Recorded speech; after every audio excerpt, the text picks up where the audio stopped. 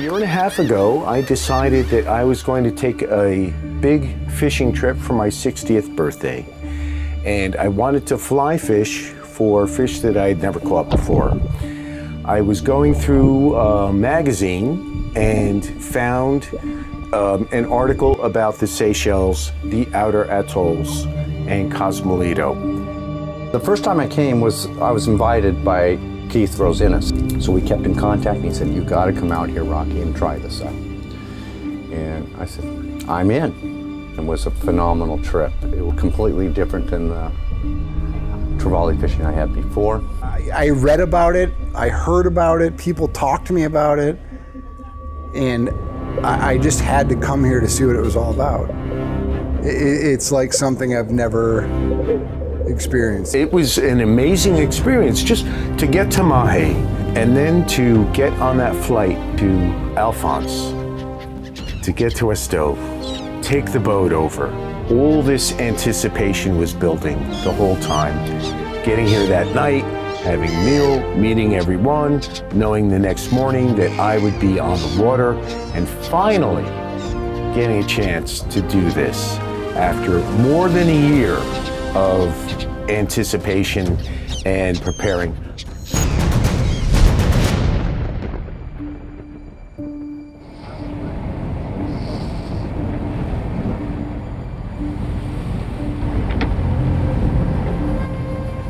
Right now, COSMOLEDO Lagoon is one of the islands in the what we call the Aldabra group. In the Aldabra group, you have the Aldabra, Assumption, Astove, and COSMO. So COSMO, we're 560 nautical miles from the mainland, from Mahe, direct. And yeah, that's pretty much the furthest we can be away from the mainland, from Mahe.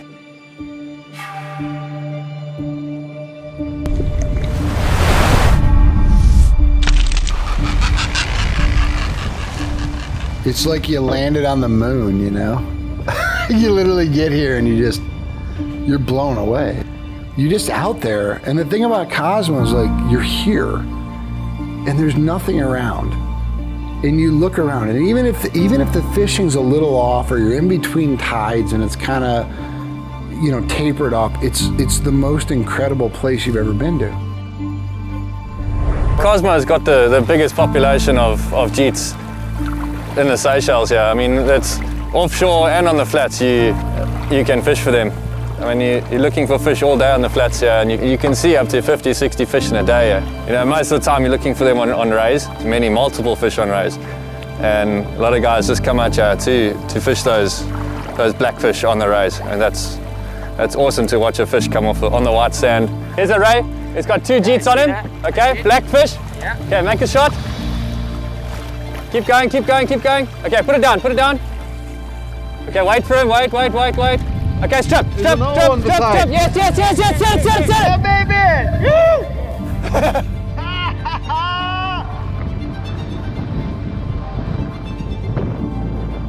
Yeah, I mean, Cosmo, sort of the GT capital of the world, but there's a lot of other things to catch here. There are massive bonefish. I mean, you guys have seen the bones we've caught. I mean, on average, some of the schools are going to be 6-7 pounds each, and that'll be your average fish.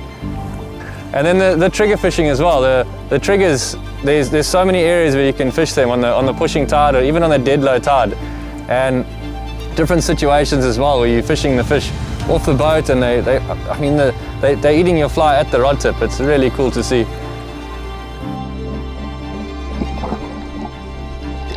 When it's quiet, there's not much going on. We tease outside, or just pop. So as well, teasing outside, you never know what you're going to catch. There's yellowfin and wahoo and sometimes even sailfish coming up. Here he comes, come on. Set it now, set it! So it's really cool to see them, what hits their teaser. Even the dredging side of things, if things go quiet, we like to send a bit of dredging lines down and see what we can haul up. And permits as well. There's some massive permit that live here.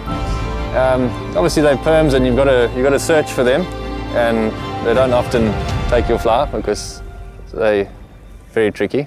The permit, you have to get some passion with the permit, because sometimes you put your fly on that side, like where you're fishing, and then it just changes way, and you have to sweep a bit slowly. Sometimes you have to sweep slowly and long sweep. Sometimes you have to stop when it's coming. Sometimes it's just coming straight on it. Take it, you know, and set the hook and let it rain. And after that, you know, don't put your drag too strong, you know. Even no drag, you know. Just make sure you really don't spin like your line, you know. And just take time. Yeah.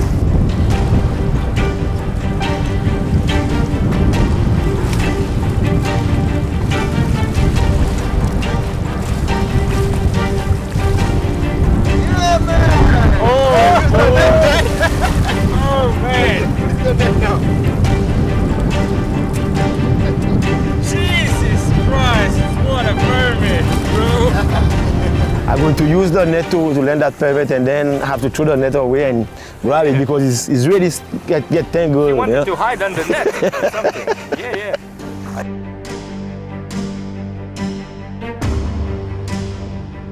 A permit will drive you crazy.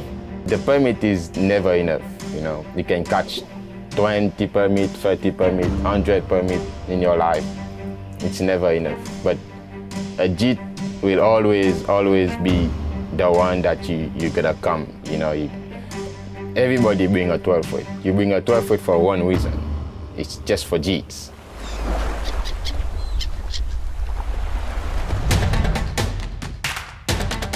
You know, one morning you go and you're up on a flat looking for bonefish, and the next thing you know, the guide's saying, drop the rod, and you're like, drop the what? Drop my rod, and you literally throw your rod in the water, and next thing you know, you got your 12 weight in your hand, and there's a GT, you know, cruising up the flat, and you're just trying to put a cast in front of it.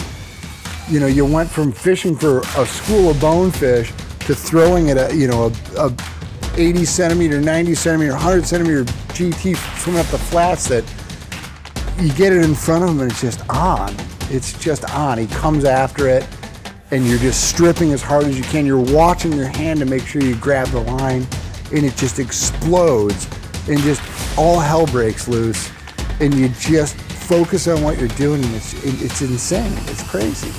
It's the coolest thing ever.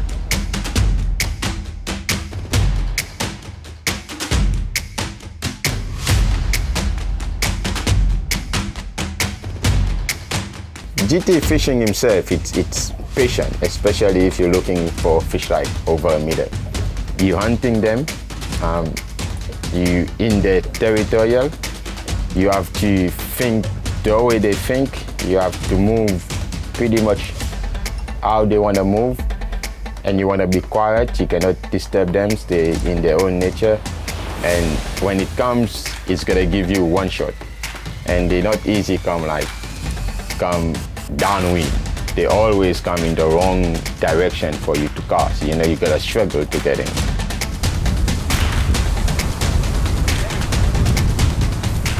So we're walking the beach. It was pretty much late in the afternoon. It was the last move of the day. There were never two silver fish, but like closer to the beach themselves. So we start stripping, and one of those fish saw the fly. He actually reacts straight on the fly and he's coming to eat, but he was like running out of water, so he comes sideways and turns sideways to eat the fly. So you can imagine how a fish can hunt in shallow water, turn sideways to kill something that he wants to, you know. It's jeets, when they want to kill something, they come in, you know.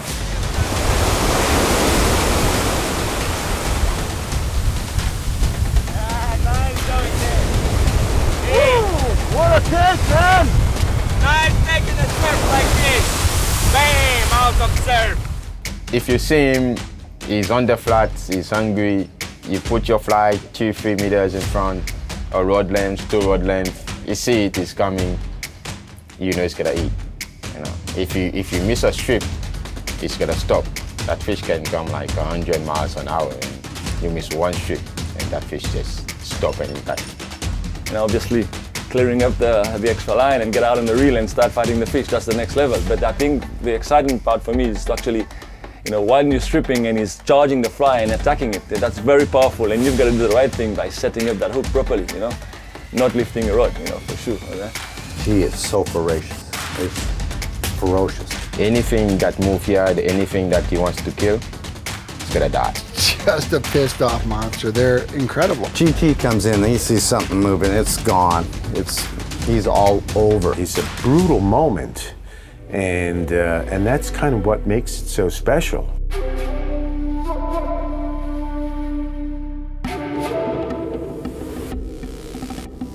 Oh, here comes there's a big jeet coming, Kate. Put the fly down, put it down, it's coming. When you make that cast and that fish turns on your fly, it's electric.